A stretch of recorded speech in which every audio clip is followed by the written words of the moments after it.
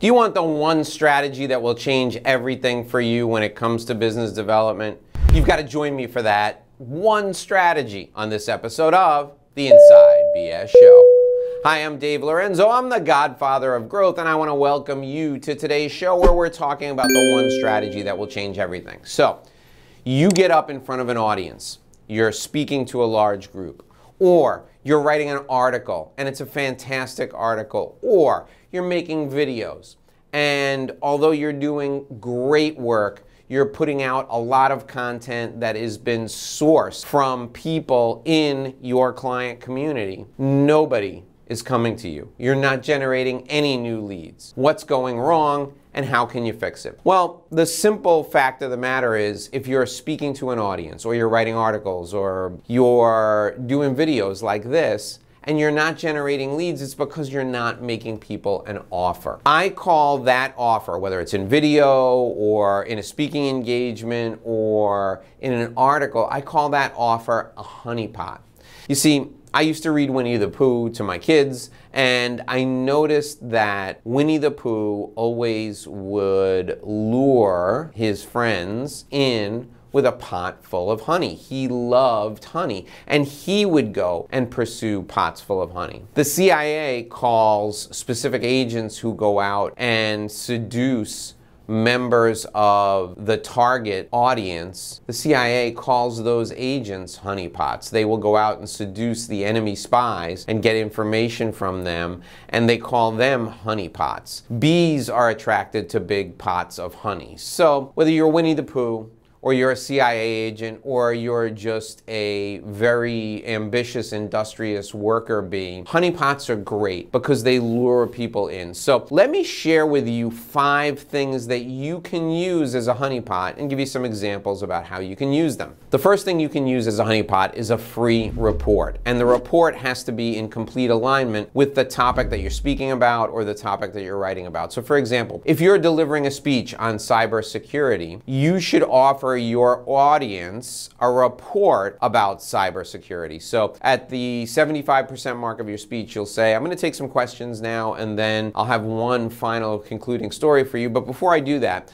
I want to offer you my free report, 5 things you need to know about cybersecurity, but your internet service provider will never tell you. If you want this free report, simply pass your business cards to the center aisle, and I will email you a copy of this report when I get back to my office. That is a honeypot offer. So you're delivering a speech on cybersecurity, and you're going to share with them a report on cybersecurity in exchange for their contact information. Now, why is it valuable for you to offer this honeypot at your speech? Well, you're speaking to an audience, say, of 100 people. You don't know which 30 or 40 or 50 people in that audience might be ready, willing, and able to do business with you, but offering this honeypot is a way to determine who's interested. So the 30 people that give you their business cards, they're immediately interested. Those are warm leads. You have to call them because they will want to do business with you. You can also offer this free report in an article. Let's say you're writing an article and it's going to be published on a trade industries website. So the industry association, you are an engineer, and you're writing an article and it's going to be posted on the website of the International Association of Architects. In your article, you can say, I delve into this topic in way more detail for my free white paper titled 5 Things You Need to Know About X, Y, and Z. Go to this email address, send an email there, and I will reply with that white paper immediately. So that's how you can use a report in an article. There are dozens of different ways to use it, but the report is the foundational honeypot that you should be using as a lead generation tool. The second type of lead generation tool you should use is a how-to video course. This can be as simple as 5 videos from your YouTube channel bundled together with some additional commentary, and that could be a how-to course. You can set this up on a website, and then you can offer that how-to video course to your audience in a speaking engagement. You can offer it in a report. You can offer it in an email. How-to video courses are fantastic ways to get people interested in who you are and what you do. And they're also a great offer for you to make in an audience setting. The third thing you can offer as a honeypot, it's not my favorite thing, but it's something you can offer, is a consultation. If you already do free consultations, you can offer a consultation as a honeypot. I'll give you an example. My client, Steve Klitzner, is an IRS resolution attorney. He handles IRS controversy work. This means here in the United States, people who don't pay their taxes work with him to mitigate the damage. They work with him to reduce the fines they'll have to pay. They work with him so they don't have to go to jail when the IRS is coming after them.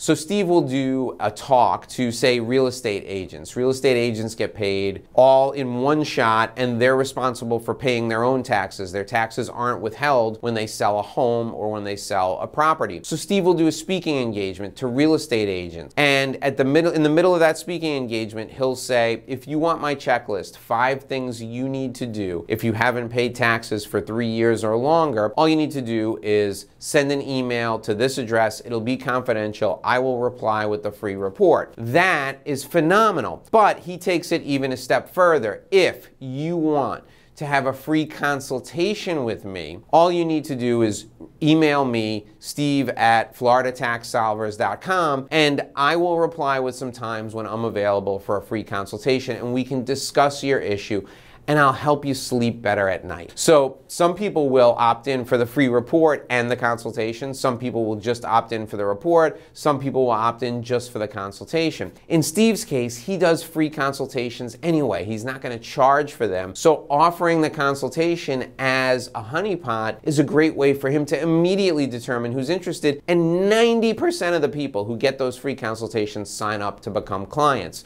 Think about it. You're not going to sign up for a consultation with an IRS resolution attorney unless you have a problem that needs to be resolved with the IRS. The fourth thing you can use as a honeypot is an event invitation. So if you're speaking to somebody else's audience, you've been invited to come to one of my events as a speaker, you can offer tickets to your event as a honeypot. If you want 2 free tickets to my event, the first 10 people that rush to the stage and hand me their business card will get those free tickets. Boom, boom, boom, boom, boom. You get 10 business cards. You got 10 people who are interested. If you want, you can offer it to everyone in the audience, and they can all give you their business card, and then they'll all come to your event. Event invitations work really well for people who you want to capture and get to come to an event. The fifth thing you can offer as a honeypot, and I do this sometimes, is a book that you've written. Now, here's the thing about books.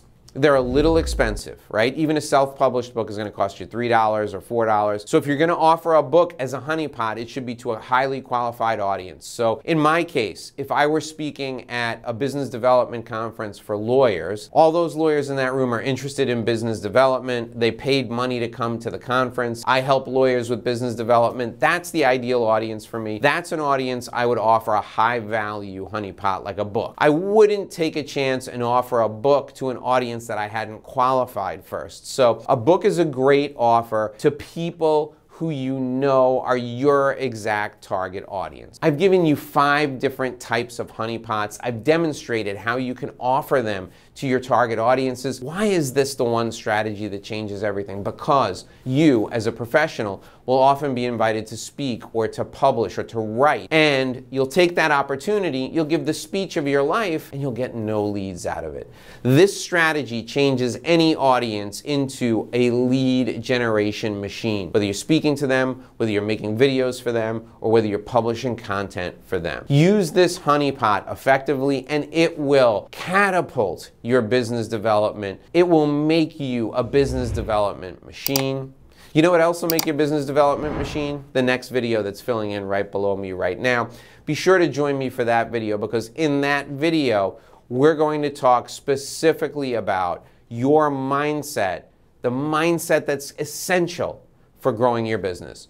Join me for that video right now.